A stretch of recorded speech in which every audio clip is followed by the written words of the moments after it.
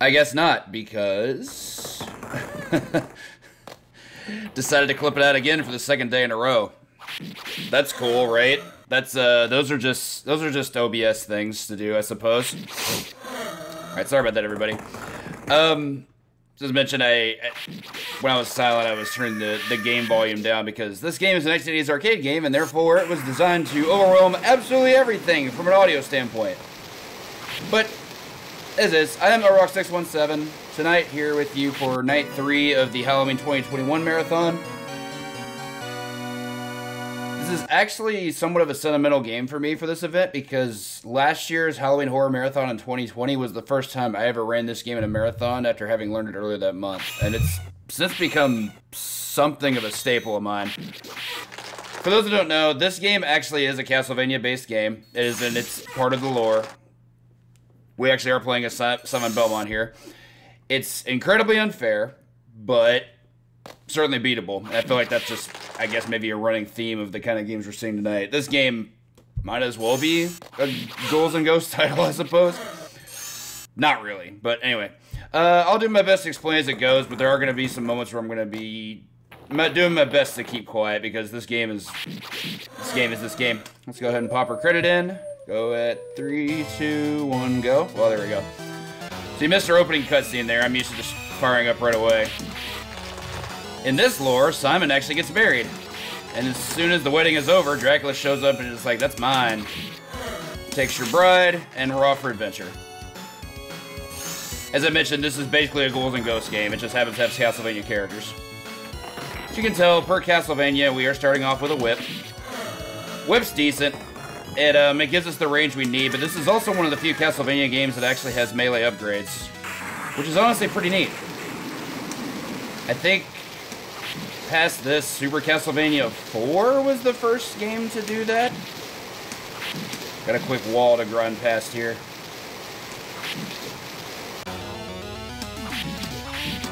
Couple things to note about this game. There are 3 different versions of it. There is the P version, which was localized in Japan. That is the easiest version. There is the M version, which was localized in the United States, and that is by far the hardest version. And this is K, which I believe was originally localized in Europe, and later was the second version released in the United States. This one's middle of the road in terms of like the overall difficulty compared to the other 2. It's the one I've played the most, and it's the one I'm the most comfortable with for sure. I have cleared M, but that game is anything but marathon ready ever, so not this time. Maybe another time.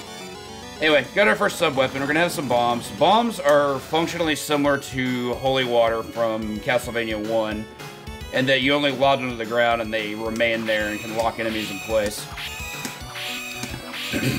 Unlike CV1 Holy Water, their bombs are not actually that useful, except specifically for the Stage 1 boss. Gonna hold our ground here, kill some bats. Let Medusa walk there. Miss 1 hit, but that's okay. And unlock into oblivion.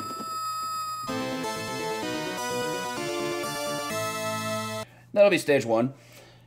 Had we taken any damage in that stage, we would be losing hearts in order to be able to compensate for the life loss. But we didn't, so we're good. This is one of 4 stages. We're gonna start off by walking to the left. I don't know why they chose more than 50% of the stages to be left, but here we are. Another quick hot jam here. Gonna duck here, take all this. So, a couple things to note. Our second sub-weapon, the boomerang, is not a weapon that we're going to be using, like, at all. At least not intentionally. But we are still going to pick it up because whenever you pick up a new sub-weapon in this game, you get 5 hearts, which is honestly a pretty big deal. We want hearts in this game, because we're going to be getting a lot of sub-weapon abuse. We also have our first melee upgrade in the Morningstar.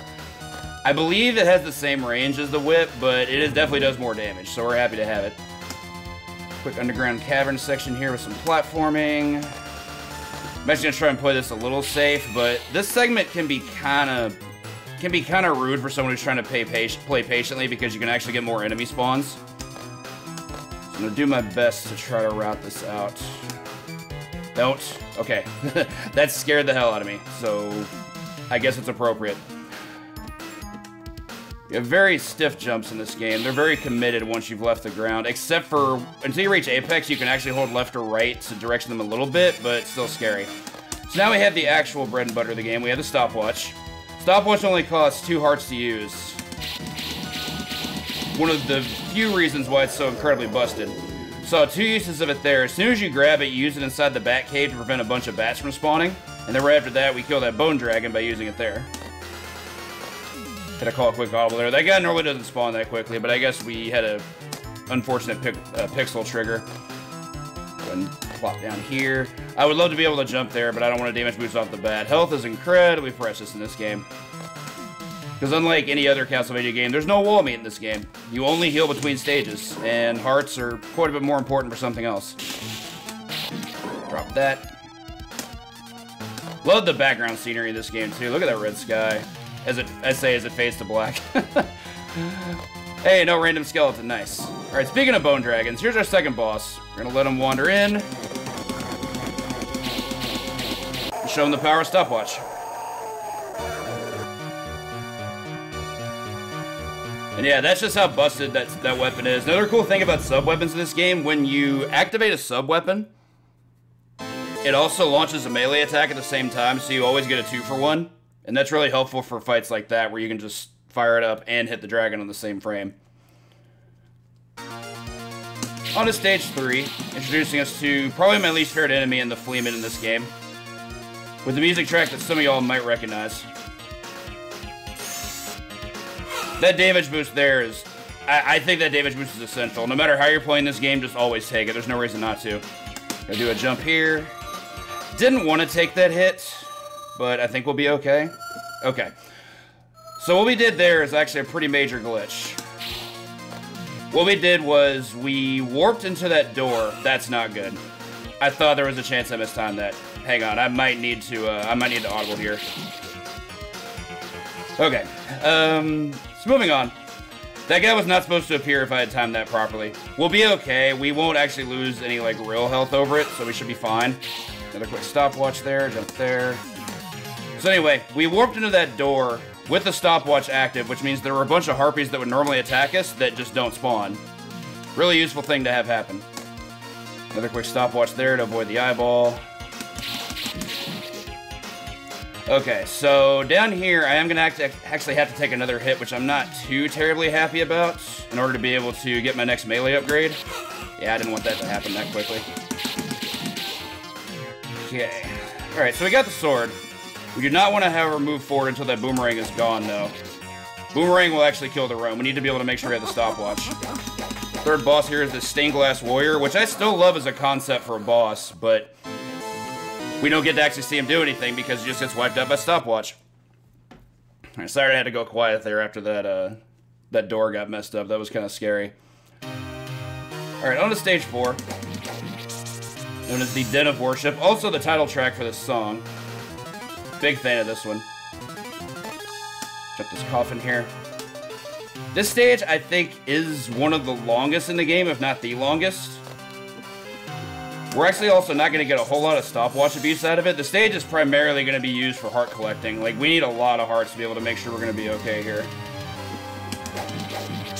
Just be able to make sure we have them into the next stage, primarily. So these guys spawn, take care of them. You also see we now have our final melee upgrade, which is the Claymore. Claymore, very, very powerful. Easily our best melee weapon. Did not want that to happen, but we can fix it. Did not want that to happen either. Okay, we got things happening that I'm not used to. Must be a marathon. Alright, we're gonna let these rise to the top. Some quick platforming action here. Drop an elbow there in the Fleeman. Here we're just going to be working our way through enemies, trying to make sure we can collect as many hearts as we can. This Raven we can actually manipulate to fly towards us like so.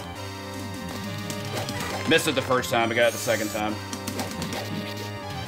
I only really kill that Fleeman because he drops a 5er. Very important here. Okay, so 22 hearts is a little bit less than I anticipate normally having here, but we should be okay. Hopefully that guy will drop a boomerang up there. Okay, good. Means it wasn't in our way. Drop that guy.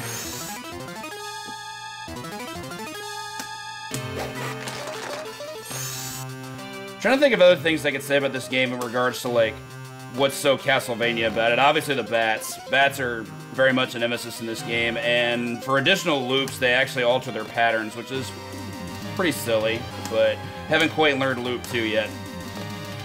Alright, on to by far the worst boss in this game. For those of you that have seen the movie Dogma, I refer to him as the Golgothan for many reasons. This dude's, he's pretty crappy. He's got to throw another fist at us. So what we have to wait for is we have to wait for him to get close to that pillar so we can then go in and basically stop time and try to cleave him to death. But he kind of dictates the rules there. Don't even know if I got him. Nah, not close enough. It happens. And we got a hit for a trouble. Cool. He's a troll. I'm not surprised. Okay, so this might work. Okay. So, a couple of things to note about that. Sub-weapon use is done exactly the same as it is on NES Castlevanias. You hold up and press attack. What you can do there is while you're jumping, you can hold up to buffer the sub-weapon the entire time. That way, the next stopwatch use will activate as soon as the previous one finishes. Very, very useful for being able to chain all that together. Do a quick elevator ascend here. Go center, right, center, and take the last hit. You can do that damageless, but it's quite difficult. I haven't quite learned it yet. Make another stopwatch use there. If I didn't use stopwatch there, we'd be seeing a suit of armor here on the ground along with a raven on every single one of these platforms. Whereas we only had this one, and he drops a 5 heart that I unfortunately missed. Thought I had that spaced correctly. Oh well. Take care of a flame in here. Another stopwatch use to dodge this mummy. I'm actually going to take the hit going up the stairs. It's a reasonable speed strat. Go up this way. Another quick stopwatch abuse. That flaming skull is going to be coming back shortly, so I have to be mindful of that. And there's going to be another one, I think? I don't know if the timing's right for that one. Okay, so just barely got here in time. Alright, we're chilling. No skeleton on the top. There's supposed to be a skeleton up here that drops across. If he's not here, then the Fleeman's going to, and that's quite a bit more annoying because things like that can happen. Okay. So now we swap sub-weapons. That's rude. Take care of this guy real quick. Now we have our next important sub-weapon, the cross. Did not want to take that hit. Use it on Frankie here. I'm actually go right back here to try to avoid getting hit. That's not good. Okay. That was actually scary. I've never had to space out quite that far, but with proper spacing, you can definitely just chuck crosses at him and he can't really fight you. I was a little closer than I should have been, but we got there. Alright, on to our last stage. Here we have the bridge. We're going to be walking our way towards Dracula. This intensely awesome music. There's a couple of different strats you can utilize here. I go with the easier one. So what I'm going to do is I'm going to kill the first X number of bats, which I can't remember exactly how many it is, but X is essentially the number it's going to take for me to get to my second 5er piece. So that's our first 5er. 5er meaning it just drops 5 hearts. Bridge is trying to catch up with this. And as long as I don't drop any execution here, I shouldn't have any issues being able to get across before I have to switch to taking alternating, like, damage boost essentially for the rest of the bridge.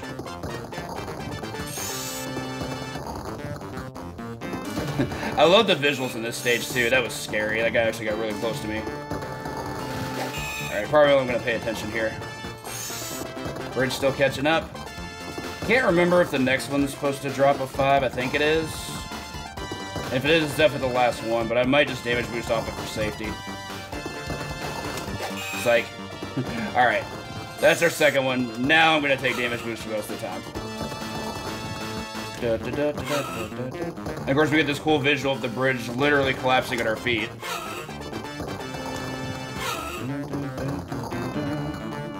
Believe it or not, I'm walking on air. I never thought I could be so free. Believe it or not, I'm just me.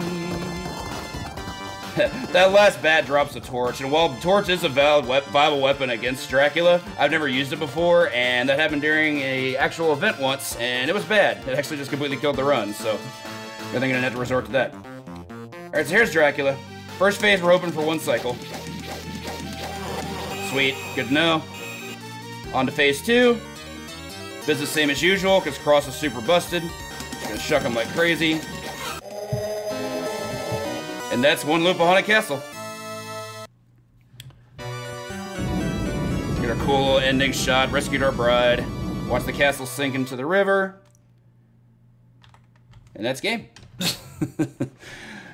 Oh, man. I was actually a little nervous after all the shenanigans in Stage 3, but yeah, good times. Been an interesting year for that game, and I still love it. Even though, like, believe me, I understand people are so off about actually wanting to play this game, and, like, I get it. Like, I wouldn't have wanted to play it until I spent the time to actually learn it. It is really, really hard, but once I learned how just absolutely disgusting Stopwatch was, it was a no-brainer. I wanted to play it, like, for pretty much forever, and I feel like I do runs of it at least once a month.